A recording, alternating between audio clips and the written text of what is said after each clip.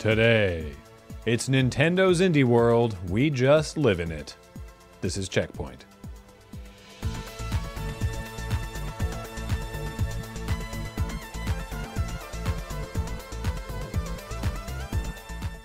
Welcome to CheckPoint, where this week we are super excited for the Game Awards.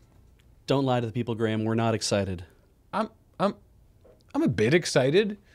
What studio will win the Fresh Indie Game Award presented by Subway Eat Fresh? Who will win Content Creator of the Year and then probably do something horribly offensive and make us all want to pretend we don't know them? Just gonna be safe and continue not knowing any content creator nominees. Also, I hear they're going to secretly release 1,000 angry geese in the theater in honor of Untitled Goose Game, so that's something to look forward to. I'm pretty sure that's not true. But what if it is? Do you want to miss that? Chooseco is the real name of a real company, and that company owns the trademark to Choose Your Own Adventure. And they're issuing letters, legal letters, to indie games. You see, the games being served are using the term Choose Your Own Adventure as a genre tag, and Chooseco is shrugging its shoulders and claiming its hands are tied, all in the name of defending its trademarks. Which I get. Kinda. Choose Your Own Adventure is a well-known trademark with a lot of modern value, and it wouldn't make sense to let indie devs run roughshod over such classic works of literature as War with the Evil Power Master, Spy for George Washington, and You Are a Shark. It could be argued that since Choose Your Own Adventure is not part of any actual title here and is only a genre tag, that this is kind of a pointless activity, but trademark law is trademark law, so instead, let's just figure out a new way to describe this genre. Decide your own journey. Designate your own experience. Single out your own peril. Co-opt your own undertaking. Here we go. Commit oneself to personal jeopardy. Big changes in the latest patch for the Elder Scrolls Blades, adding a PvP arena and guilds, but most importantly, removing the timer to open chests.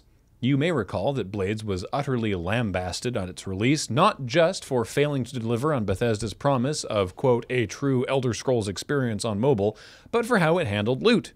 You'd find chests of differing qualities, but to open them and get the loot inside, you'd have to wait. Sometimes for a while, because it's a mobile game and time gating your participation is how they get you with the microtransactions. See, you could use gems, the game's premium currency, to make chests open faster and not waste your damn time. So why remove chest timers now, when it was the #1 complaint on launch, especially when the game was still pulling in tens of thousands of dollars a day? Well, they are porting the game to Switch in early 2020, and the first time a home console player encounters a chest timer, they're going to immediately uninstall the game. But now that timers are gone, Switch and mobile players alike can soon experience the fun of PvP combat by going like this. We got a slew of big announcements out of Nintendo on Tuesday with their Indie World presentation. Here's a roundup of the ones for which I could write jokes. Axiom Verge 2 improves upon the original by adding more colors to its palette, which makes it more appealing to me because I am a literal 5-year-old child. Sports Story takes golf to its natural conclusion by seeking the sport singularity. Didn't see any kabaddi though. Skatebird. There's a missed opportunity if they don't let you play as Tony Hawk. And Gleamlight, a game where you play as the sword, which I guess means you don't play as a character who carries the sword? Then what's the control scheme? Press X to rust? Super Mash. Oddly, it's not based on the beloved British potato-based superhero. Murder by Numbers is Phoenix Wright meets Mario's Picross by the developers of Hatoful Boyfriend. Nothing snarky to say, just surprised no one's managed to zero in on my wife's gaming tastes until now. Footnote, after she's done, then I get to play it. The Survivalists, another crafting and survival game that'll probably end up critically acclaimed, which I bet I won't play because it's not Lost in Blue. Oddworld Stranger's Wrath proves you can make any platformer better by turning it into a first-person shooter. Sailforth proves you can make any online MMO like Sea of Thieves better by removing the online part. And Bacon Switch proves Overcooked could have used more punching. In-game, anyway.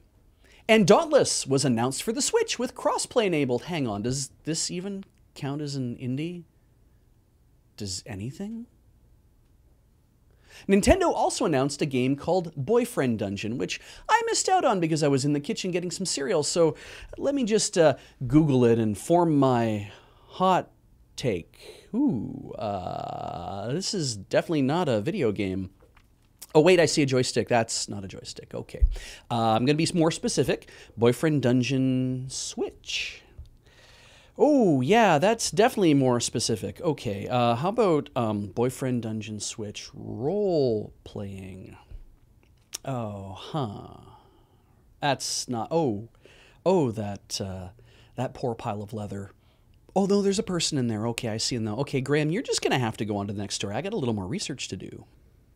If you already bought the $10 Prestige League of Legends skins designed by Louis Vuitton and thought to yourself, that was cool, but I still have way too much money, then good news, because the other shoe has dropped in the Riot Games Louis Vuitton partnership, the other hideous shoe.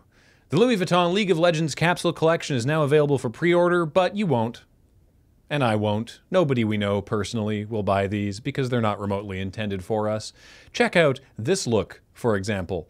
To get this whole outfit, because let's be honest, you have to get the whole outfit since any single item would clash with even the most fashion-forward wardrobe, that coat costs $4,450. Just the crop top is $1,070. The cycle shorts are $940 alone. Plus, if you need a bag that will just barely hold a Nintendo Switch, the mini backpack goes for $2,310. But you're a busy person, and that's probably too much storage for you anyway, since all you really need to carry around is half a muffin from breakfast. So why not save some money and get this bag for $730? Look, it's easy to dunk on these. Especially these sneakers that I definitely thought had been photographed at a weird angle, but no, that's just what they look like. But Louis Vuitton doesn't care. These aren't for us. These are for affluent Koreans or esports pros with more money than taste. Someone is going to buy these, and they'll probably look awesome in them. But we'll never know because the camouflage is just too good. So, are you actually going to watch the Game Awards? Oh, no, I'm building Lego. At the Game Awards? Is that something I can do? Maybe if Lego sponsors it? Yes, the Stacks on Stacks Award for Most Profitable Game presented by Lego. Watch your step.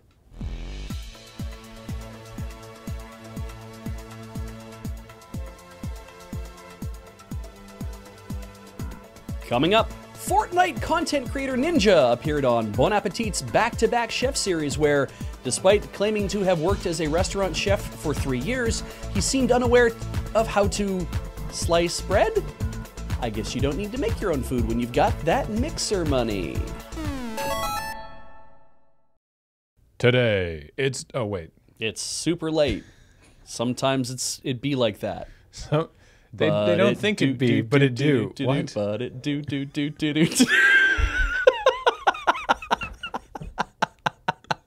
I'm actually just lifting stuff wholesale from something awful now. So mad. I know, right? Oh, God.